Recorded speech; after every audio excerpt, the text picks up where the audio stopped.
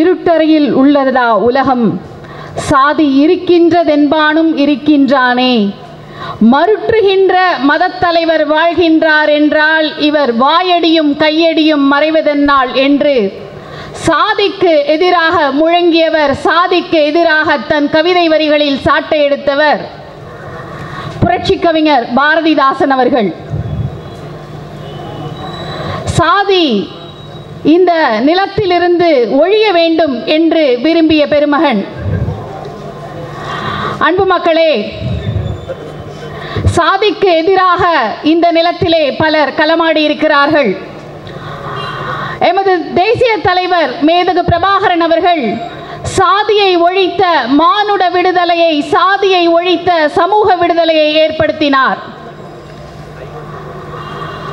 ஆனால் இங்கு சமூக நீதி பேசக்கூடிய திராவிட முன்னேற்ற கழக ஆட்சியிலே சாதி தலைவிரித்து ஆடிக்கொண்டிருக்கிறது. பல ஆண்டுகளுக்கு முன்பு மதுரை மீனாட்சி அம்மன் கோவிலிற்குள் ஒடுக்கப்பட்ட மக்கள் உள்ளே செல்லக்கூடாது என்ற ஒரு விதிமுறை இருந்தது.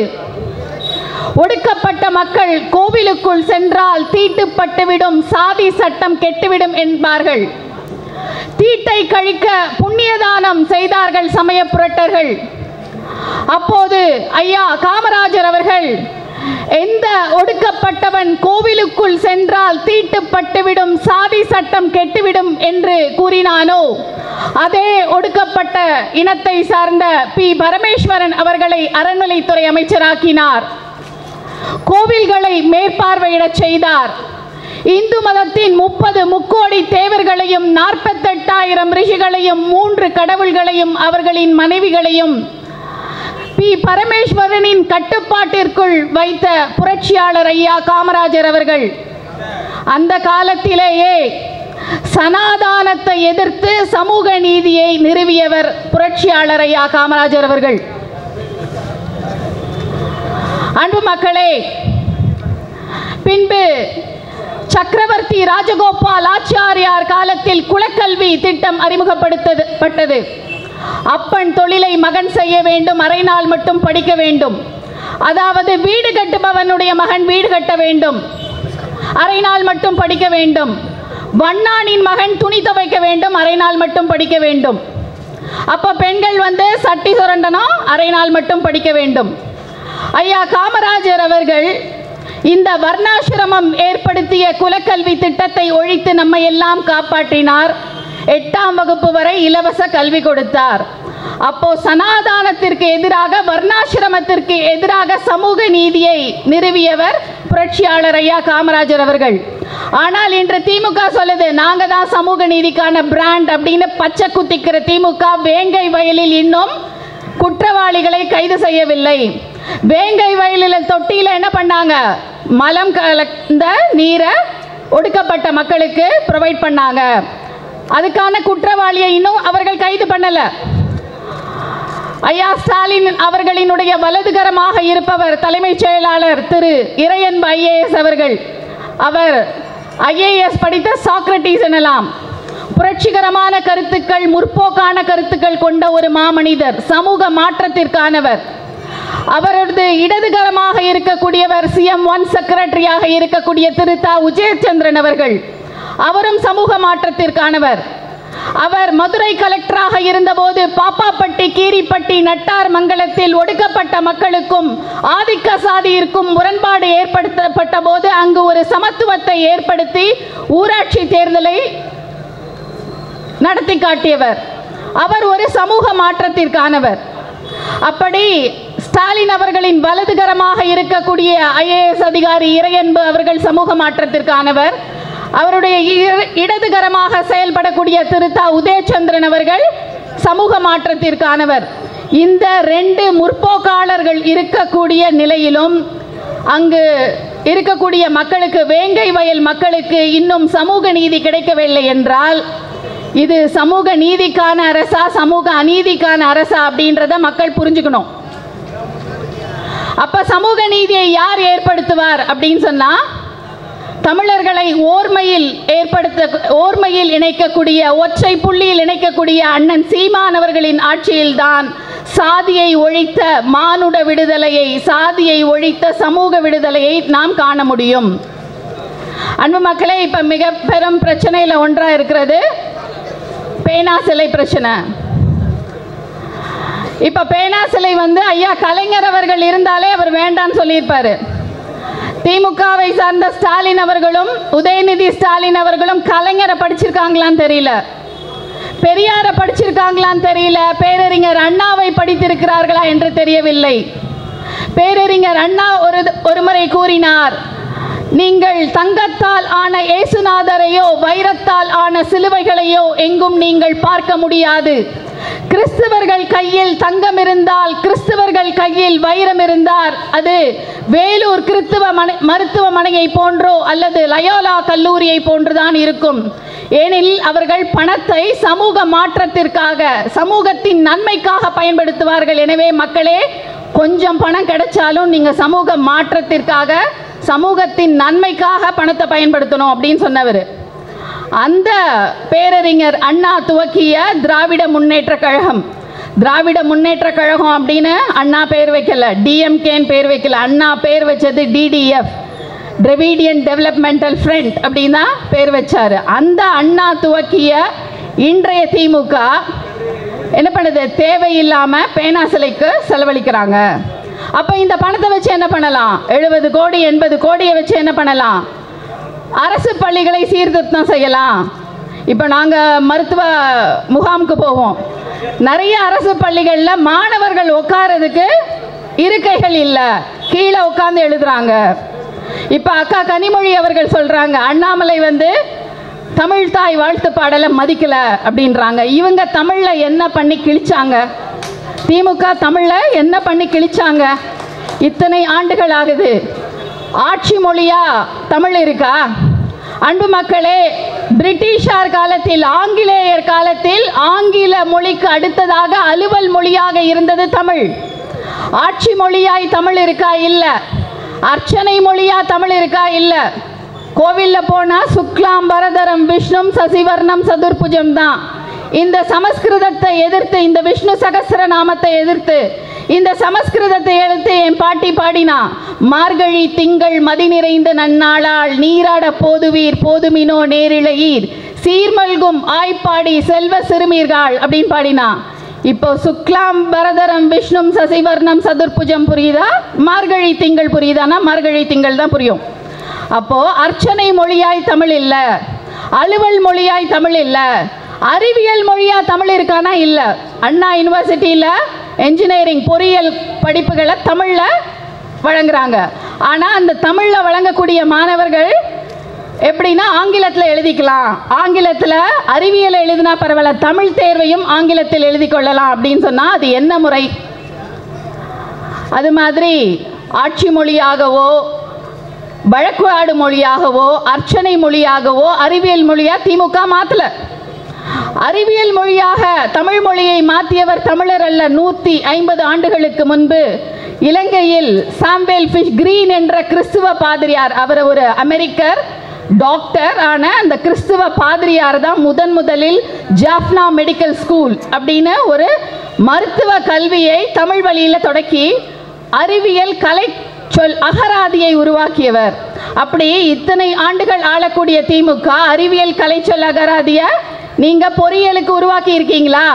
மருத்துவத்துக்கு இப்பதான் உருவாக்கிட்டு இருக்காங்க. அப்ப எதுவுமே செய்யாத திமுக இன்னைக்கு என்ன சொல்லுது? அண்ணாமலை விமர்சிக்கிறது. அண்ணாமலை விமர்சிக்கிறதுக்கோ இல்ல மற்றவர்களை விமர்சிக்கிறதுக்கோ நாம் தமிழர் கட்சிக்கு தான் தகுதி இருக்கு. இவங்க தமிழ்ல எதுவுமே பண்ணல.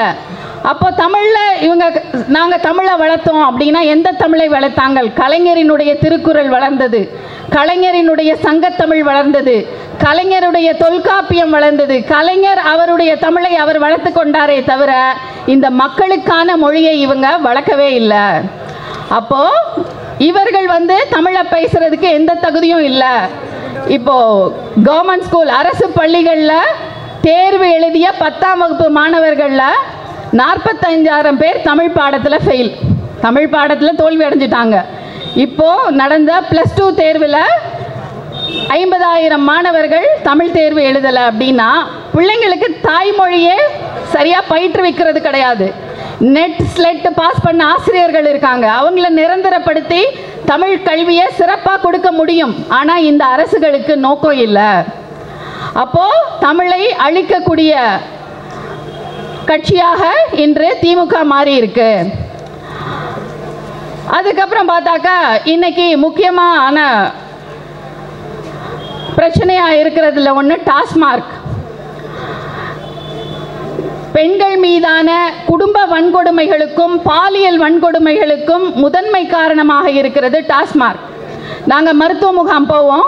அப்போ மருத்துவ முகாம் போகும்போது ஒரு பெண்ணு அவங்கள பார்த்தா ஒரு நல்ல ஐஏஎஸ் படித்த முகம் மாதிரி இருக்குது. அப்போ அந்த பெண்கிட்ட கேட்டேன், அம்மா நீங்கள் என்ன படிக்கிறீங்க, எந்த கல்லூரியில் படிக்கிறீங்கன்னு கேட்டபோது அவங்க அம்மா சொன்னாங்க, இல்லைங்க என் பொண்ணை படிக்க வைக்கல, ஏன்னா கொரோனா காலத்தில் அவள் வீட்டில் இருந்தா, அவங்க அப்பா கிட்டே இந்த பொண்ணுக்கு பாதுகாப்பு இல்லை, அதனால நான் திருமணம் செஞ்சு வச்சுட்டேன் அப்படின்றாங்க. அப்போது பெற்ற தந்தையே மகளை பாலியல் கொடுமை செய்யக்கூடிய துயரம். ஒரு முதியவர் தன் பேர குழந்தையை குடிபோதையில் கொன்னுட்டாரு அப்படின்னு. அப்போது இவர்கள் தங்கள் சுய நினைவினை இழந்து எந்த தீமையை செய்கிறோம், எந்த கொடுமையை செய்கிறோம் என்பதை தெரியாமல் செய்கிறார்கள். இந்த மண்ணை ஆளுகின்ற அரசுகள் இந்த மண்ணின் மக்களுக்கு எந்த தீமையை செய்கிறோம், எந்த கொடுமையை செய்கிறோம் என்பதை தெரிந்தே செய்கின்றது. இப்போ பெஸ்டியாலிட்டி அப்படின்னு ஆங்கிலத்தில் ஒரு சொல் இருக்கு. பெஸ்டியாலிட்டி என்பதற்கு அர்த்தம் என்னன்னா, ஒரு ஆண்மகன் தன் மனைவியை கடந்து தன் துணையை கடந்து ஒரு விலங்குடன் உடலுறவு கொள்ள முடியுமா என்று கேட்டால் மனநலம் பாதிக்கப்பட்டவன் தான் அந்த செயலை செய்ய முடியும். இதைத்தான் மருத்துவவியல் பெஸ்டியாலிட்டி என்று குறிப்பிடுகிறது. தமிழகத்தில் குடிப்பழக்கத்திற்கு அடிமையாகக்கூடிய பல இளைஞர்கள் இந்த பெஸ்டியாலிட்டி நோய்க்கு தள்ளப்படுவதாக பத்திரிகைகளே கவலை தெரிவிக்கின்றன. இளம் விதவைகளினுடைய கூடாரமாக தமிழகம் மாறி இருக்கிறது. ஆண்கள் இல்லாத வீடுகள் நிறைய இருக்கு. இப்போ ஆண்கள் இல்லாத கிராமங்கள் இருக்கு. தந்தைகளை இழந்த சமூக கட்டமைப்பு தமிழகத்தில் உருவாகி கொண்டிருக்கிறது. இது மிக பெரும் துயரம். ஒரு இளம் விதவை இருக்காங்க அப்படின்னு சொன்னா அந்த இளம் விதவை தன்னுடைய வலிகளை, வேதனைகளை, பொருளாதார சுமைகளை கடந்து பயணிக்க முடியும். ஆனால் ஒரு இளம் விதவை ஹார்மோன்கள் மூலமாக ஏற்படக்கூடிய பாலியல் தூண்டல்களை எப்படி சமாளிக்க முடியும்? இப்போ வெளிநாடுகளில் ஆண்களை திருமணம் செய்துக்கிறாங்க, பெண்களை திருமணம் செய்துக்கிறாங்க. போப்பாண்டவர் இவர்களை கடவுளின் குழந்தைகள் என்று குறிப்பிடுகிறார். நியூசிலாந்து பிரதமர் ஜெசிந்தா ஆர்டன் அவர்கள் இவர்களுக்கு ஆதரவாக பேரணி போறாங்க. அப்போ ஒற்றை பாலினத்தவரினுடைய பாலியலை பற்றி கவலைப்படுறதுக்கு, சிந்திக்கிறதுக்கு நாடுகள் இருக்கு, மத தலைவர்கள் இருக்காங்க. ஆனா இங்க இருக்கக்கூடிய இளம் விதவைகளினுடைய பாலியல் சிக்கல்கள் குறித்தோ, அவர்களுடைய உளவியல் ரீதியான சிக்கல்கள் குறித்தோ, மறுமணம் குறித்தோ இந்த அரசுக்கு கவலை இல்லை. அப்போ இங்க இளம் விதவைகள் உருவாறாங்க. இப்போ படித்த பெண், பணக்கார பெண் ஒரு இளம் விதவையா இருந்தா இன்னொரு திருமணம் செய்து கொள்ள முடியும். ஆனால் அடித்தள மற்றும் விளிம்பு நிலையில் வாழக்கூடிய பெண்கள் கணவர் இழந்துட்டா என்ன செய்வாங்க? அரிசி பருப்பு பத்தலாட்டி கவர்மெண்ட் கிட்ட கேட்கலாம், கொஞ்சம் அதிகம் கொடுங்க அப்படின்னு. புருஷன் செத்து போறானே, கவர்மெண்ட்னால திருப்பி கொடுக்க முடியுமா? திருப்பி கொடுக்க முடியுமா? அதெல்லாம் நம்ம யோசிக்கணும். அது மாதிரி இப்போ ஆண்களினுடைய எண்ணிக்கை தமிழகத்தில் குறைந்து கொண்டிருக்கிறது. 2 லட்சம் இளம் விதவைகள் உருவாயிருக்கான, 2 லட்சம் ஆண்கள் மரணிச்சிருக்காங்க அப்படின்னு தான் பொருள். அப்போ அரை நூற்றாண்டுகளாக இந்த நிலத்திலே மதுவை மையப்படுத்தி ஒரு மௌன இனப்படுகொலை நடந்து கொண்டிருக்கிறது. இதைத்தான் நாம் தமிழர் மருத்துவ பாசறை alcoholic induce silent genocide, alcoholic centred silent genocide என்று பதிவு செய்து கொண்டு வருகிறது. இப்போ இதை குறித்து ஒரு மௌன இனப்படுகொலை என்பதை நாங்கள் பல ஆண்டுகளாக பதிவு செய்து கொண்டிருக்கிறோம். இதை ஒரு குறும் படமாக எடுத்து அண்ணன் சீமான் அவர்களினுடைய தலைமையில் நாங்கள் வெளியிட போகிறோம். அப்போ நாங்கள் சென்னையினுடைய வீதிகள்லாம் தெரு தெருவாக படத்தை ஓட விடுவோம். அது மாதிரி சாராயம் விற்கிறவங்களையும் என்ன பண்ணுவோம்? தெரு தெருவாக ஓட விடுவோம். இது நிச்சயம் நடக்கும். எங்கள் அண்ணன் சீமான் அவர்கள் சொன்னார், அதாவது செந்தமிழன் சீமா இனப்படுகொலைக்கு பிறகு அண்ணன் பதிவு செய்தது செந்தமிழன் சீமானாகிய நான் அப்படின்னு பதவி ஏற்கும்போது தமிழகத்தின் மூலை முடுக்கெல்லாம் எங்கு ராஜீவ்காந்தியினுடைய சிலைகள் இருக்கிறதோ அதெல்லாம் உடைக்கப்படும் என்று சொன்னார். பிறகு சொன்னார், பேனா சிலை கடலுக்குள்ள வரும்போது சொன்னார், பேனா சிலையை உடைப்பேன் என்று சொன்னார். அதை போல நாம் தமிழர் பெண்கள் நான் செந்தமிழன் சீமானாகிய நான் என்று எங்கள் அண்ணன் பதவி ஏற்கும்போது நாங்கள் டாஸ்மாக் கடைகளை அல்ல, திமுகவினருடைய சாராய ஆலைகளை தமிழ் பெண்கள் உடைத்தெறிவார்கள். அது நிச்சயம் நடக்கும். எனவே இந்த சமூக சீர்கேடுக்கெல்லாம் முடிவுரை எழுத வேண்டுமானால் அதற்கு ஒரு கையெழுத்து தேவைப்படுகிறது. அந்த கையெழுத்திற்கும் ஒரு பேனா தேவைப்படுகிறது. அந்த பேனா ஸ்டாலினின் பேனா அல்ல, எழுதாத கடலுக்குள் வைக்கப்படும் கலைஞரின் பேனாவல்ல, செந்தமிழனின் சீமானின் பேனாவைத்தான் தமிழக மக்கள் விரும்புகிறார்கள். ஐயா ஸ்டாலின் சொல்கிறாரு, ஒரே அழுகாட்சி தான். ஐயோ எங்கள் அப்பாவுக்கு கல்லறை வேணும், எங்கள் அப்பாவுக்கு ஓமாந்தூரில் சிலை வேணும், எங்கள் அப்பாவுக்கு திருவண்ணாமலையில் சிலை வேணும், எங்கள் அப்பாவுக்கு மதுரையில் நூலகம் வேணும், ஈசிஆர் ரோடு எங்கள் அப்பா பேரில் இருக்கணும். எங்கள் அப்பா எங்கள் அப்பா எங்கள் அப்பா. உலகத்தினுடைய சிறந்த மகன் ஸ்டாலின் தான் சொல்லணும்.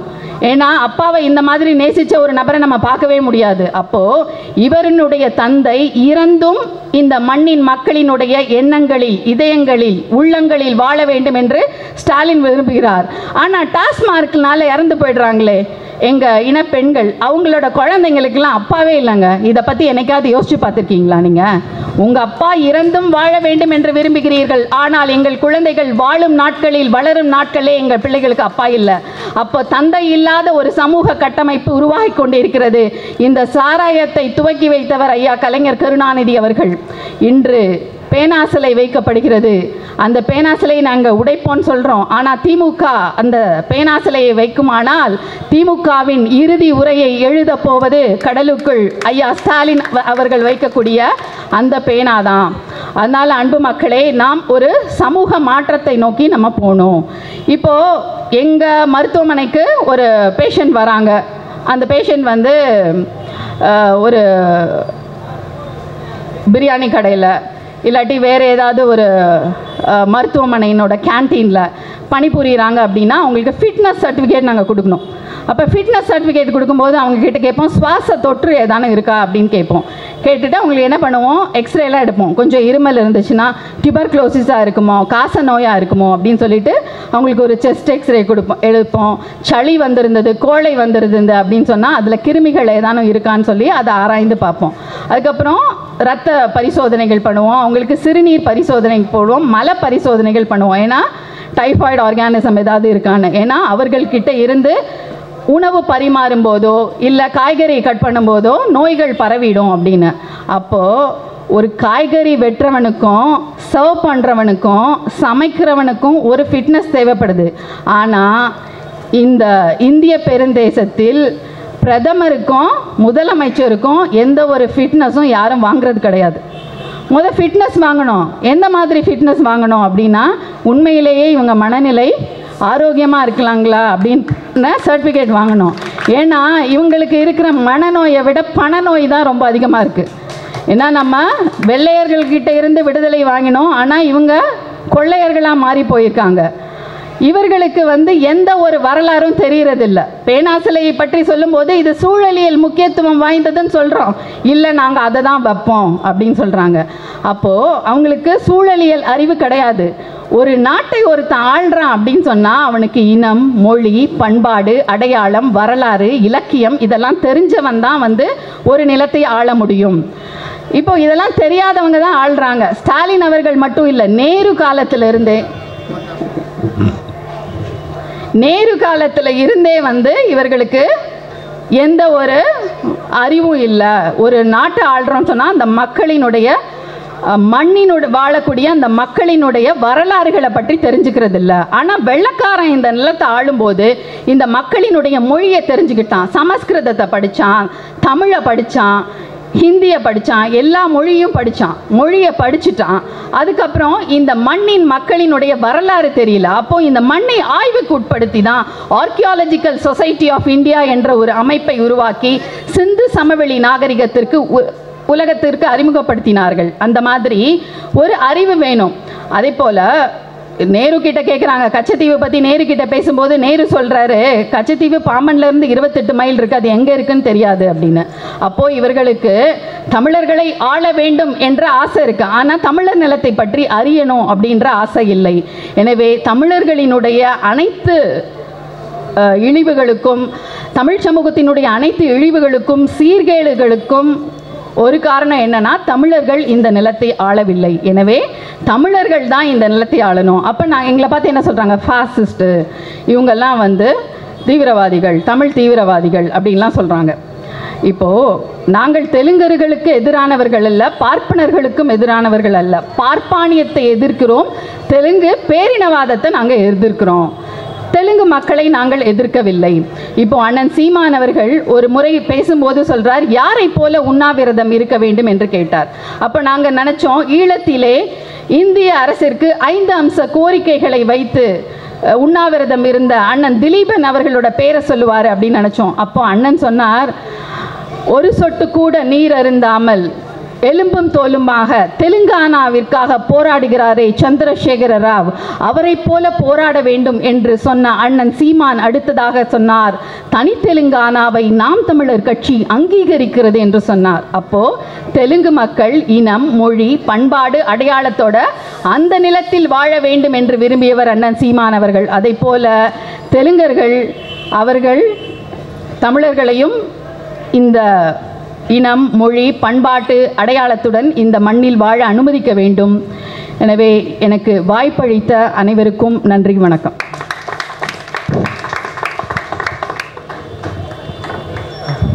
மருத்துவர் இளவஞ்சி அவர்களுக்கு இந்த புத்தகத்தை மாவட்ட தலைவர் ஐயா காளிதாஸ் அவர்களை ராயபுரம் தொகுதி சார்பாக வழங்குவார்.